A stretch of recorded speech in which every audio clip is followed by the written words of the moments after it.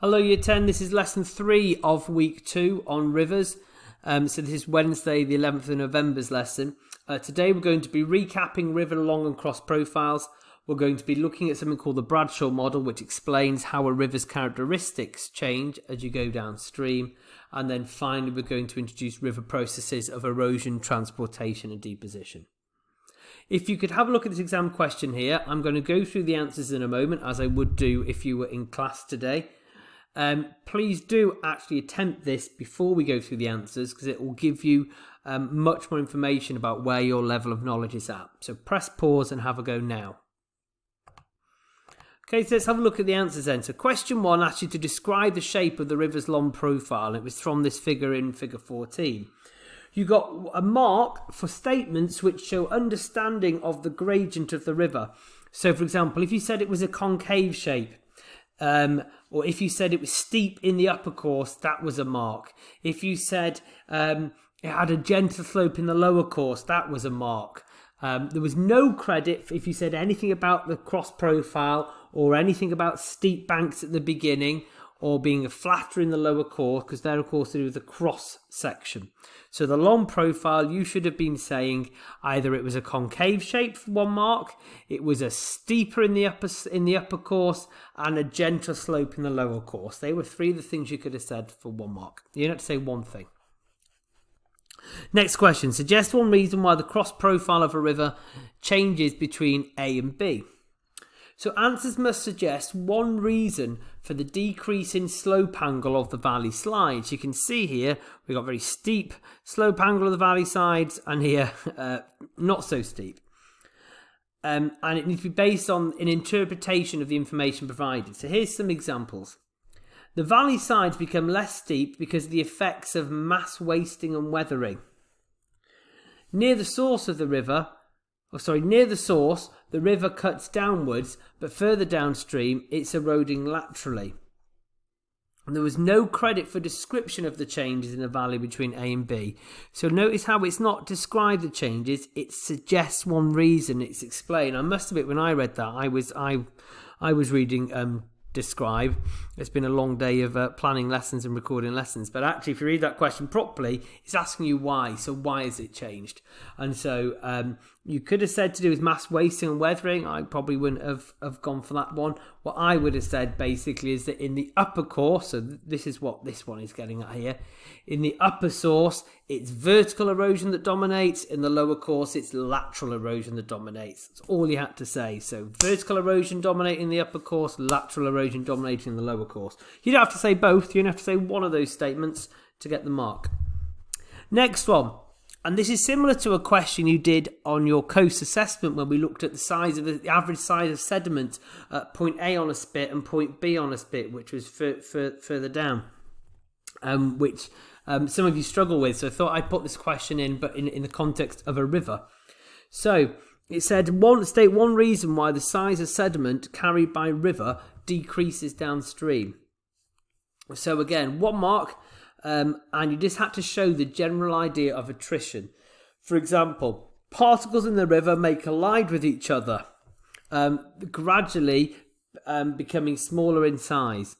There's no credit for answers that do not explain the mechanism, e.g. rocks break up.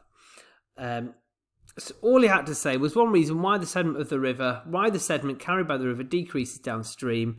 As the rocks are carried by the river, the process of attrition makes the rocks break up into smaller pieces, or the process of attrition wears rocks down, they become smaller and rounder. Anything that's suggesting, because they've been in the river for a longer period of time, attrition has happened, and attrition causes them to obviously break up into smaller pieces, or to smooth each other up into smaller pieces, I suppose. Okay, that's just a slide I use for helping print out.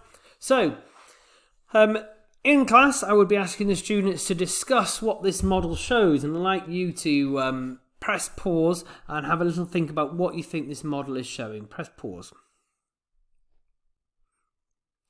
Okay, so hopefully you've had a look at that and tried to decide what's going on. This is called the Bradshaw model, and what it's showing is it's showing upstream and downstream. So if you like, this is the source, and this over this side is the mouth of the river. And what it's showing is it's a model to show how certain characteristics of the river change as you go downstream. So the discharge of a river increases as you go downstream. See, it's that sign getting bigger. The channel width, the width of the channel gets bigger as you go downstream. It gets wider. We know that happens. The depth of the river gets bigger as you go downstream. The average velocities, the average speed of the river gets bigger as you go downstream. The load quantities, the amount of sediment the river is carrying, gets bigger as you go downstream. So there's more material as you go downstream. And then you notice the diagram kind of flips a bit. And what this is showing is that some things reduce as you go downstream. Whoops, I beg your pardon.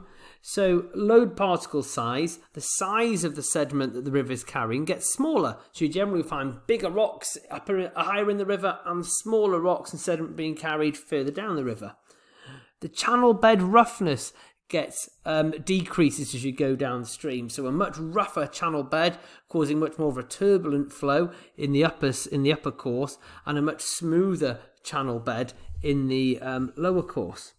And then the slope angle, the gradient, gets smaller or reduces as you go downstream, and we know that from the long profile. So it's just a model to kind of show what happens to some of these river characteristics as we go downstream. Now we know that as we go downstream, the average velocity increases. We know that the river gets wider. So this is just a model that was put in place to kind of prove that. And a common GCSE investigation or A-level investigation you might do in fieldwork is to prove or disprove the Bradshaw model. So you would go along to a river and you would actually try and measure it a couple of places in the upper course, a couple of places in the middle course, a couple of places in the lower course, or as many as you want, to try and see whether you could see the discharge of the river increasing. You could see the velocity of the river increasing. I should mention river discharge and what it actually means. River discharge technically is the amount of water passing a certain point in a given length of time in a second. So it's almost it's the amount of water flowing in the river basically, but the technical term is the amount of water flowing past a given point in a given amount of time, usually a second.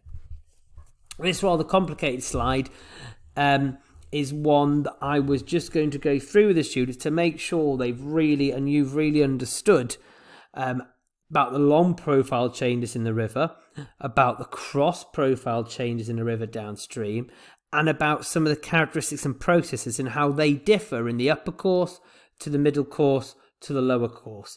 This model that Bradshaw has drawn basically just summarises what we've been doing the last couple of lessons. Now on the next slide you'll see a worksheet which just asks you to put into kind of your own language that's much easier for you to understand what these changes are along the river. So I'll just show you that slide quickly. So I've just asked you to comment on how the river valley changes in the upper, middle and lower course.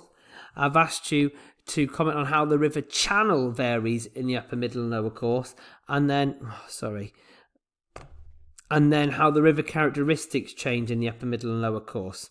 So if you want to complete this sheet whilst using this slide to help you, okay, so the river valley is these three top diagrams.